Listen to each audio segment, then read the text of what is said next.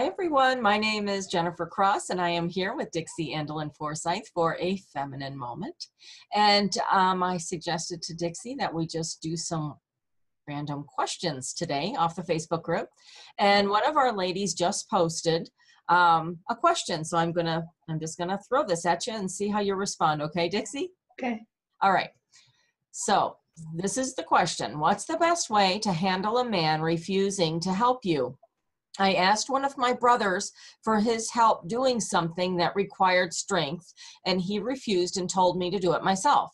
After I'd already said I tried but couldn't. So I got mad since I felt it was such a simple task, and I responded, "I'm too pretty for this. I'll go ask brother B," as in her other brother. Yes. I think he was surprised, and I wondered how he felt when I walked by later with my other brother who gladly helped me. So the question is, I'll go back to her first sentence, which is, what's the best way to handle a man refusing to help you? Sounds like she handled it pretty well. It did. Childlikeness. Yeah, childlikeness. That doesn't mean that if you respond with childlikeness, you're going to get a certain response that you expect out of him. You don't know what's going on in his mind when you do that. You're making a statement. You're taking a stand, but you're not expecting anything of him. I mean, some guys are kind of jerks, and I know you're shocked and surprised, but No.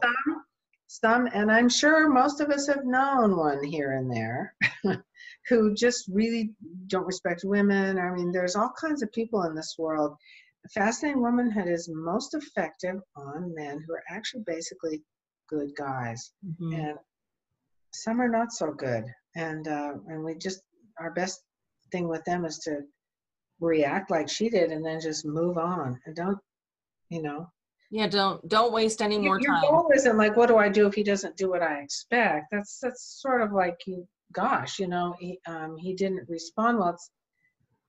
This is not accepting him at face value, even though you may think that it is.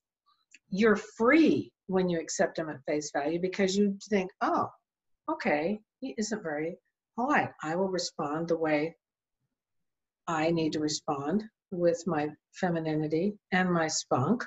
And what his response to that is up to him, whatever. I love that. Because then you're free. Then you don't have to watch and wait for this response that you want or hoping to get. That falls a little bit more into manipulation, even though you're not realizing you're doing that.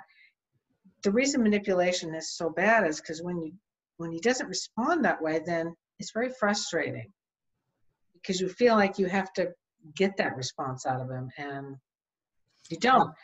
Childlikeness is for you and for it to help you. It also has a great side effect. It usually gets a certain response out of a guy, but you don't expect it.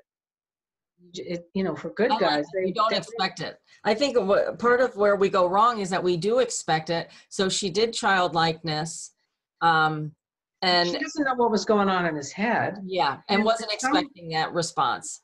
Yeah, and not only that, it may take time. Yeah, I don't know anything about these people or this person, this brother.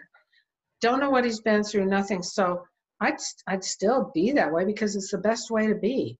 It causes the least friction, makes you feel the best about yourself, and his response is completely up to him. And you've done the right thing. And you get the other brother, and he'll see that. Maybe in time he will. I mean, because if you've had a different reputation with this person of not being so feminine, I don't know what she's done. We don't know her story. Maybe she's gotten mad at him or whatever. It may be in time he doesn't really believe that she's really changed. And some people are more guarded that way. I mean, I've known people like that, and people who were just jerks. Have you ever been around a guy that you felt like, you think, he doesn't even know me, and I get the feeling he doesn't like women? Yes. Yeah. And those aren't the kind of men we're talking about. No.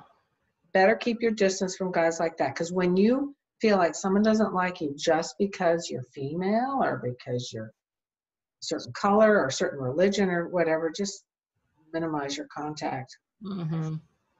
Yeah. Well, thank you for answering that question. We will be back with more questions for Dixie. Everybody watching, please like, comment, and share. We do try to answer everybody's question. Thanks so much and have a great day. Bye-bye.